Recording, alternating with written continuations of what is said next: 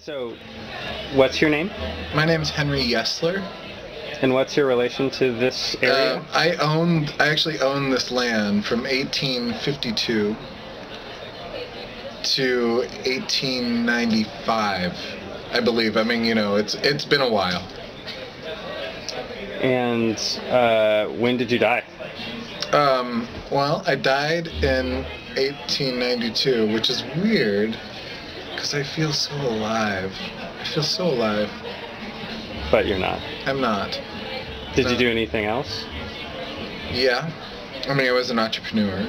Uh-huh.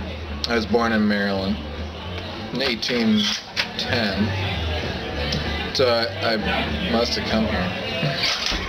I married Sarah Yesler. I was actually given the land. Like I didn't buy it outright, but I was given the land by Carson Bourne and Doc Maynard. So, Thanks. yeah, it's my pleasure.